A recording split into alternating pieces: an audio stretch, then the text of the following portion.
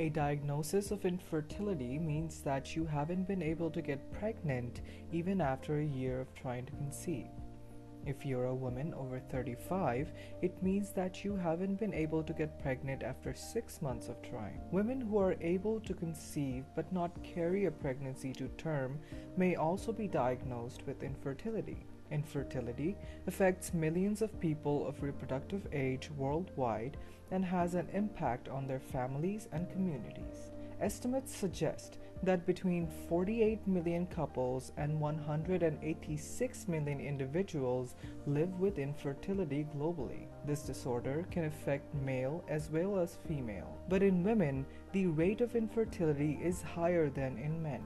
In the female reproductive system, infertility may be caused by a range of abnormalities of the ovaries, uterus, fallopian tubes, and the endocrine system, among others. Today, in our video, we will learn all about the different types of infertility, its causes, diagnosis, and treatment.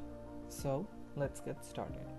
What are the different kinds of infertility? Infertility can be primary or secondary. Primary infertility is when a pregnancy has never been achieved by a person, and secondary infertility is when at least one prior pregnancy has been achieved. Just like the primary infertility, the secondary one can occur due to an issue at any point in the natural and somewhat complicated process that is required to become pregnant. Your fertility can change even after the birth of a single child. What causes infertility in women?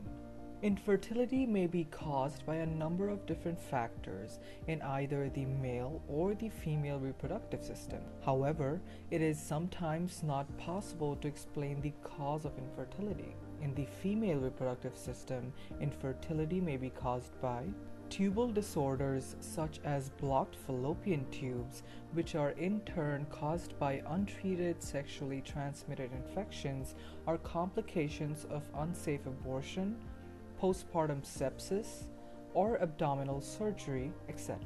Uterine disorders, which could be inflammatory in nature, such as endometriosis, congenital in nature, such as septate uterus, or benign in nature, such as fibroids. Disorders of the ovaries, such as polycystic ovarian syndrome, and other follicular disorders. Disorders of the endocrine system causing imbalances of reproductive hormones. The endocrine system includes hypothalamus and the pituitary glands.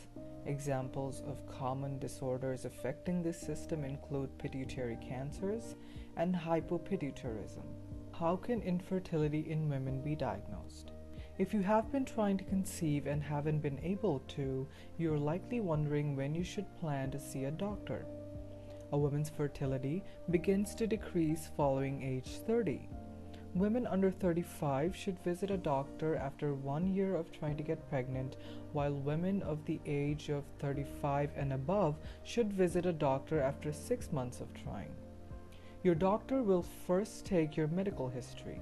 They'll ask about the current state of your health, your sexual history, and any conditions or illnesses that could contribute to infertility. Then they'll perform an examination of your pelvic areas to check for abnormalities such as fibroids or conditions such as endometriosis or PID. Your doctor will want to see if you're ovulating every month.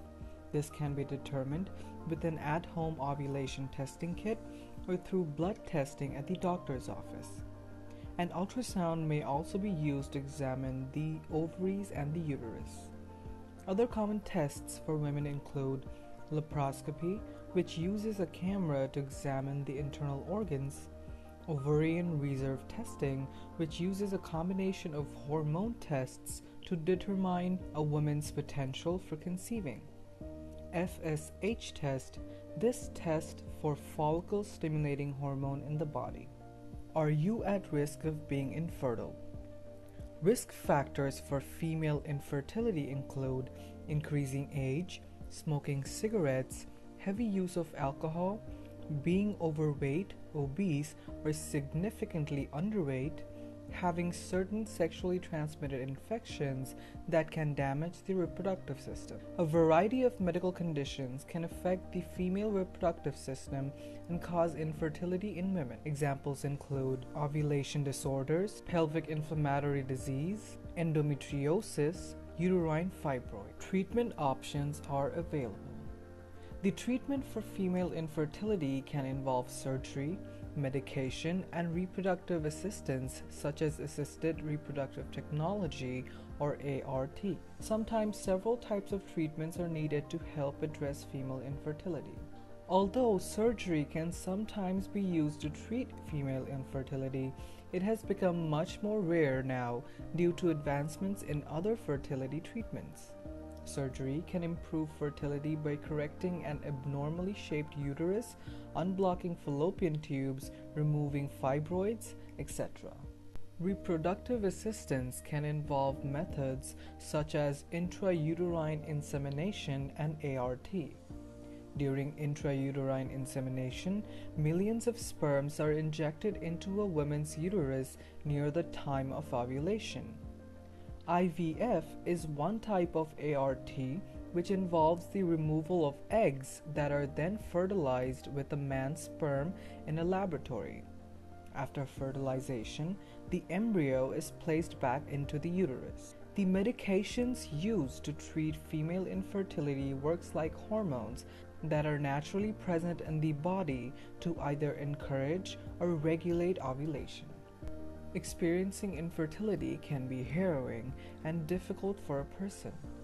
You need your family's support in such times and do follow all your physician's advice diligently. We hope you found useful information in this video, and if you liked it, please share it with your friends. Thank you and have a great day. Remember, you are not alone. That's all from us today. We want you to know that your voice is important to us, so please leave a comment below. If you're new here, then click the bell icon for notifications of our new videos. For more content, visit our website www.thevoiceofwomen.com.